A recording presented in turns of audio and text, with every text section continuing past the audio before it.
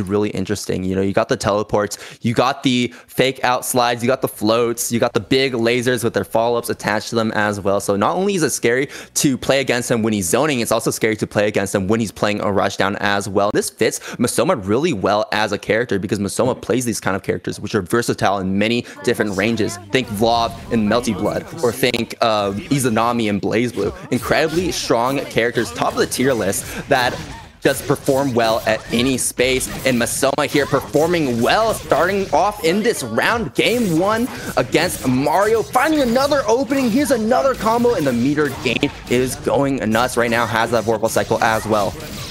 Yeah, this one's this matchup's pretty scary here for Wagner because Kuon has these very strong space control moves. One of Wagner's weaknesses is that she does have to get it on you, unlike a lot of the cast in this game who can just combo you from full screen, which does mean that these giant moves here from this Kuon are going to cause a lot of trouble for Mario here. Yeah, and I like that you note that Wagner struggles against Kuon, because not only because of the zoning, but Kuon has a lot of multi-hitting moves that he likes to use for Oki. And the thing about that is that that destroys her guard point moves because they're all multi-hitting projectiles. So it becomes even scarier for Mario to try to go for these strong Abari options that work against most of the cast.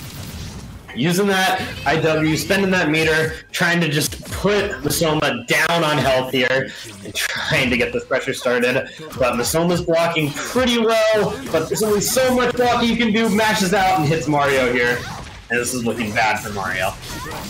Easy side swap for Masoma right here, spanging the meter for the extra damage. Ring comes out, you try to roll, there's a punish coming out from Masoma. Masoma's just 2+ right now, and just playing a really strong, really potent rush down game.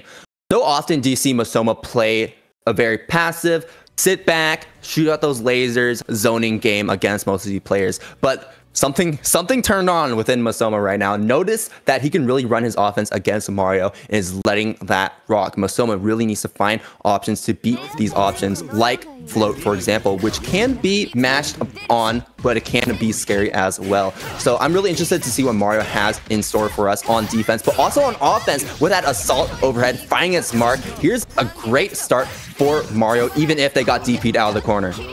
Yeah, and getting that hit, not able to get a full combo, but a nice throw after the chain shift is trying to punish Masoma doing nothing afterwards, and keeping them in this corner means that Masoma's going to be hard-pressed to get out of this, and it's exactly what we're talking about. Mario with a huge counter hit here, and this is going to be a ton of damage down. Okay, there's the chain shift. Yeah, what Mario was trying to do right there was trying to bait out a DP, trying to bait out a VO from Masoma with that chain shift, trying to keep it safe. There's a lot of gaps within Wagner's strings, which can make it very difficult if the player knows how to fuzzy. Very difficult to use if the player knows how to fuzzy mash against them and also knows the spacing. Yeah, and Masoma is very good at getting these DPs out in between Mario's pressure and turning this into a lot of damage. And Mario is just struggling to approach right now, and Masoma gets their hit, and this is going to be very, very close to death here. And now Mario is going to win the Vorpal cycle right here, so they do have chain shift on deck if they need to use it. I don't know if they're going to really use any meter right now. Yeah, there it is. That is such a huge hill to climb that I don't blame Mario for getting thrown right there. Losing that round, but still keeping it alive here in game number 2. Still going, and there's the grid break coming through for Mario. Block on the VO attempt from Masoma. Yeah, and this is going to be a lot of damage. No meter from Masoma, which is what they've really been pushing through their strength. This IW, just trying to do as much damage as possible, trying to waste as much time as possible of that VO, and Masoma's in a very, very sticky situation. But is able to DP out.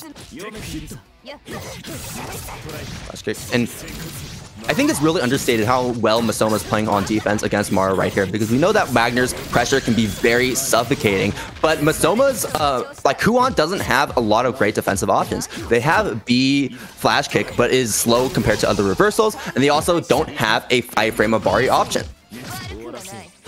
Yeah, but speaking of defense, Mario has been blocking everything. All of these flight mixes Mario's been able to hold for now, and look at the amount of grid they're building up. They're gonna reach maximum, but Masoma able to press through and taking game 2 here. as you say it, the commentator curse, Mario getting opened up at that final moment, and Masoma, yeah, looking really good against Mario right here. We're going back to the character select screen, maybe? We're going back to the lobby, gathering our thoughts real quick, trying to figure out what to do in this matchup right now. And I respect that. You know, you're in top 8. You're in losers semis. Take all the time you need. As long as we're not running until like 12 p.m. at night or 12 a.m. at night. But it looks like character switch. Yeah. Okay, this is really interesting because Mario is known for the Wagner, right? But Mario also has some pockets, and Byakuya is one of them. Yeah, definitely. Byakuya is really good, pretty good into this matchup here. Because just the mix, Kuon is kind of weak on defense besides their DP, and Byakuya really exploits that. Another thing that Byakuya exploits in this matchup as well is the zoning that Masoma will want to do with Kuon as well, because Mario as Byakuya has options like 6-6C, which are great counter zoning tools and have great conversions afterwards as well. Very consistent conversions for a character like Byakuya. But Byakuya, Mario can't really do too much with this character right now when you're stuck in the corner, and you also have a bit of a weaker defense compared to Wagner. You don't have the same kind of Barrio options. You don't have the same kind of reversal options. You need meter for reversal, and you have no 5 frame. So it can be really tricky to defend against this pressure that Masoma is just letting Mario take. Yeah, I mean, Masoma is just, their pressure on everyone has been insane on this Kuon. It's really putting a good look in for this character with both their offensive capabilities and the defensive ones, the zoning ones, but yeah, Mario getting something started here, getting thrown out of their own pressure now. And there's 2B.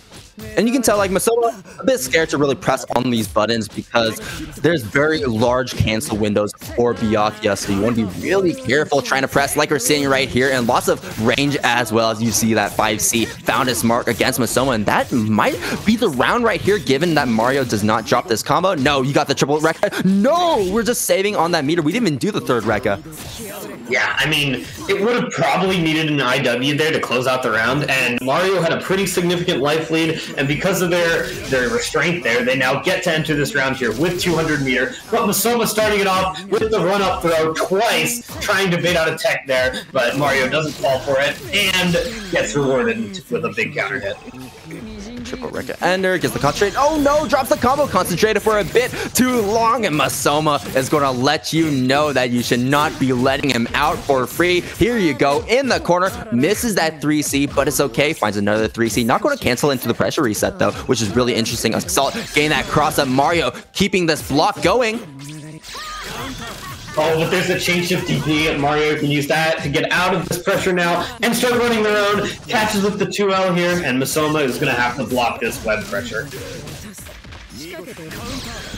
Web pressure out. Oh, and there is the orb coming out. I think that would have not punished Mario when on most characters, but because Kuon's DP hits on both sides, that was a really smart option to use right there to beat Mario's cross-up attempt. And because of that, Masoma is going to be moving on into losers finals, where we're going to be seeing a match against Big Black. Our top 3 now is between Defiant, Big Black, and Masoma. But